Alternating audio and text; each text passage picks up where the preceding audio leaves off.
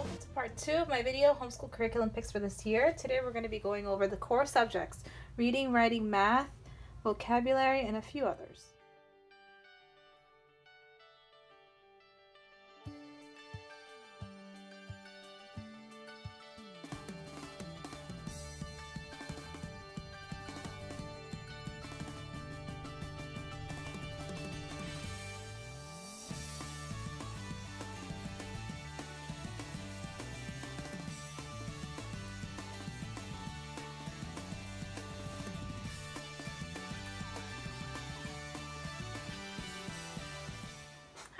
Welcome back to Learning and Lore. I'm Stephanie, and this is part 2 of my Homeschool Curriculum Picks video. So let's dive right in. So for reading, we are going to be continuing with All About Reading by Marie Ripple. My daughter is still in level 1 and she's finishing this up, and then we're going to be moving right into level 2. And if you're interested in seeing what these look like, you can check out my summer curriculum video up top or on the bottom link below. And then my son is going to be finishing the second level, and he's going to be moving into level 3. And I did show you guys the books that we use for level 1 and 2, and these are the 2 reader books that we're going to be doing for level 3. So just to give you a really quick look through, level 1 looks like this. So as you can see, they're moving into smaller fonts and a bit more rich text. And then this is what level 2 looks like. I'll show you what the end looks like. And you have the same kind of stories throughout, and you're also using the word box just like in the other levels. And as you saw, I unbind everything and I put everything in a ring binder. But this is what the actual student workbook looks like. So if you don't do that and if you decide just to keep it inside the workbook, this is what it looks like. So I expect that he'll be going into that maybe around January. So that's what that is. Next we have vocabulary, and we're using Evanmore grades 3 and 4, and we've been using this for various years. We used their first grade level, their second grade level, and now we're doing third and fourth. So if you saw my last part 1 video going over this year's curriculum, you saw that Build Your Library has vocabulary embedded throughout, and if you can see on my board, we have a few of those words. So we have about 3 or 4 words per chapter. So last lesson was boggy, treacherous, and sly. And then we also have vocabulary words and definitions through our spelling curriculum. So this is an additional thing. And I found that vocabulary really helps my children soar when it comes to comprehension. So the richer the vocabulary, the richer the comprehension. So we usually do about 4 words, and that's what this is what this looks like. So you have the word, it gives the description, whether it's a verb, a noun, or an adjective. It gives a short definition, and then it uses it in context, and it usually has a fun question to really drive the whole word home. And then we try to use the word in everyday language, and I definitely celebrate and encourage them to use it whenever we can. So that's how we approach vocabulary. Okay, and then next we have cursive. So this year I created my own cursive curriculum. So if you're interested in seeing what that looks like and what resources I used, just let me know and drop me a comment below, and I'll do another video just going over all the different links and resources. But just to give you a rough idea, this is our second time trying cursive. We used a Becca cursive back in kindergarten, and my kids did pretty well, but there wasn't much retention, I feel, because they were younger. So we're going to try it again. So we're going to be starting with just doing the simple letter formation, and then we're going to stick with 1 letter for a few days, and then we have it here, and then I found this one here. So as you can see, it builds, and then I'm doing the alphabet, so A through Z. And then at the end, we have some words that we're going to be trying to make. And then hopefully sentences towards the end. So that's cursive, and each child gets 1. And we're going to be doing that together.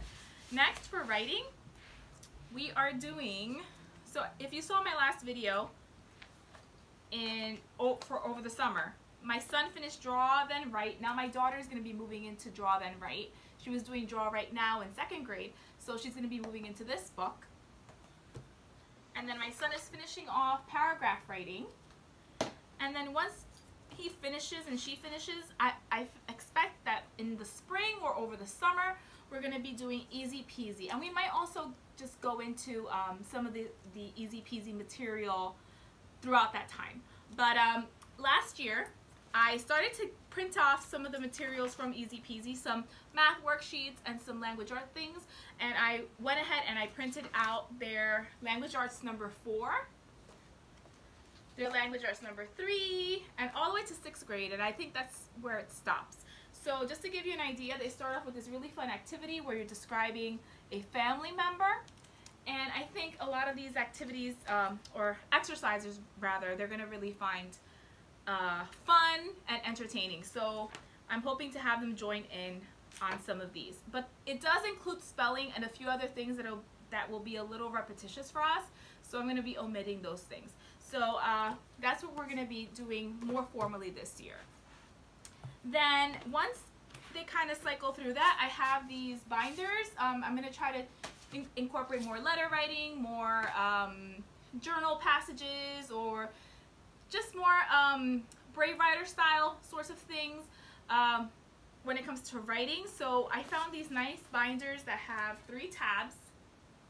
I want to say, yeah, in the Dollar Tree. So I'm hoping that one will be a draft section, a rough, an outlining section, another one a rough draft section, and then the final copy will stay in this binder right here. And I really love this because that way you can see the natural progression of writing and how it's not just one cold exercise, but you're really improving on your writing, and it's not something that you do all at once, but it's a process. So I love how these binders really show that progression. So that's what I'm planning to do when it comes to writing. Next, I'm just gonna grab spelling really quick. So we're doing soaring with spelling. And I went over this in my summer video that I linked in the very beginning, so I'm not going to go over it, but if you're interested in seeing what that looks like, this is what it is. So we're doing level 1 right now, and I expect we're going to be here for a while, and once that's finished, we're going to be doing level 2.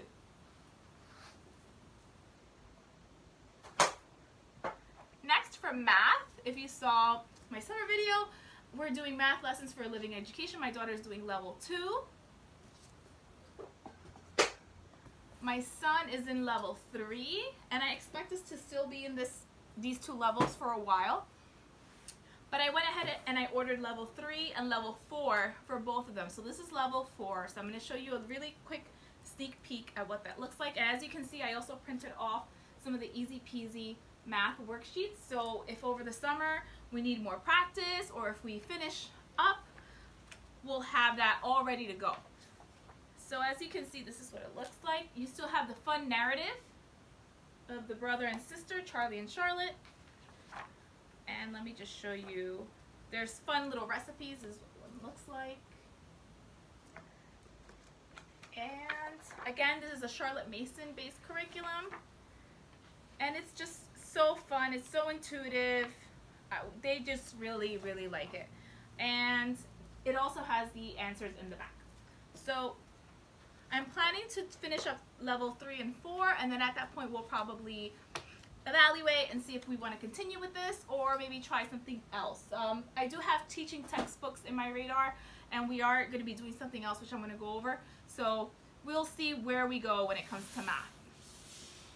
So Beast Academy, we're going to be doing Beast Academy 2B very lightly just during bedtime. So that's what we're going to be doing. We finished up 2A.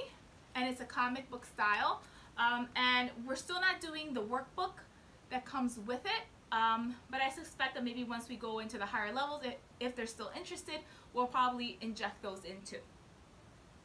And then as a really fun thing just to kind of keep things fresh, I added in last year Fun Schooling, Homeschooling with Minecraft by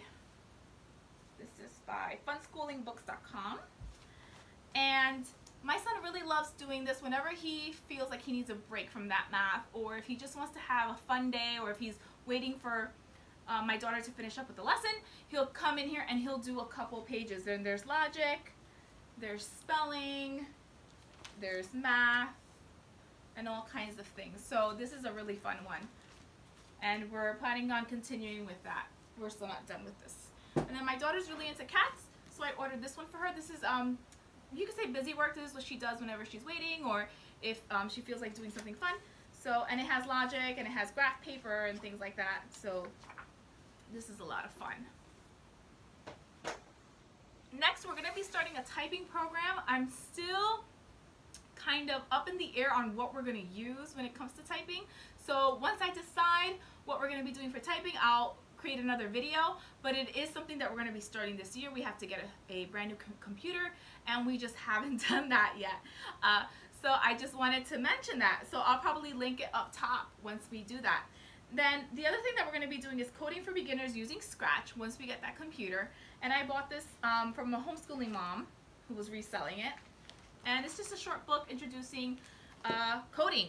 And then our homeschool co-op, one of the leaders was so kind to do this. She organized a computer class that we actually did a year ago with a friend, but this is a more steady computer class. It's going to be meeting every week. And I'm really excited because they're doing a lot of different projects. They're going to be teaching mapping skills and word processing and things like that. So we're going to be doing that every week. So I'm really excited about that. And Easy Peasy Online Homeschool also has some computer lessons and a curriculum embedded. So we're going to be adding in that as well as some online spelling using Spelling City. All right. And I think that is it. So that's what we're doing this year. I hope that you enjoyed this look through. If you have any questions, drop me a comment below. If you haven't seen part 1 yet, please do, because this will make so much more sense. And I hope that you're having an amazing year, and I will see you guys in the next one. Bye.